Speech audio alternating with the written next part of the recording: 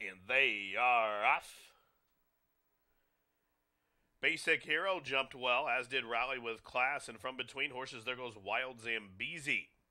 Up on that one's outside, the Predictor flashing speed from fourth and spun out in the five path there in Impassable Canyon's fifth as a charge to the first turn with just outside 6 furlongs to go. Gateway Arch is racing away in sixth, about seventh off those leaders, then to the Money Talker, and Red Hot Warrior at 8-5 is last in 12 lengths.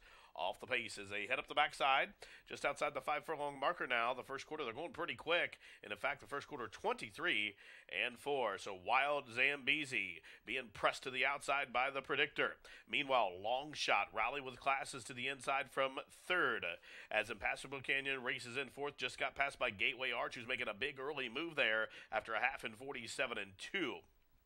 Basic Hero's been shuffled about back into the six. Now on the move, here comes Money Talker, and the Chicken Silk starts to click him off from the back of the pack, and Red Hot Warrior's last, but he's closing in. He's only about 7 or 8 off the lead as the complexion changes with 5/16 to go. The Predictor's still there. Gateway Arch with an early bid. Impassable Canyon saves all the ground as the Predictor floats well out wide, and now Red Hot Warrior, the favorite, is full aware on the gray. He's going to angle off heels. He's going to go to the four path, but he's closing in at the top of the lane. Many chances as Gateway Arch takes over the lead. Impassable Canyon still boxing on. Now Red Hot Warrior has clear sailing, but Red Hot Warrior has 3 leagues to get Gateway Arch by the 16th pole, but he's getting to him with each and every stride. But Gateway Arch still finding. Red Hot Warrior trying to get past Gateway Arch, drifting out, and Gateway Arch wins a half a length. Red Hot Warrior was second, the Predictor third, and Impassable Canyon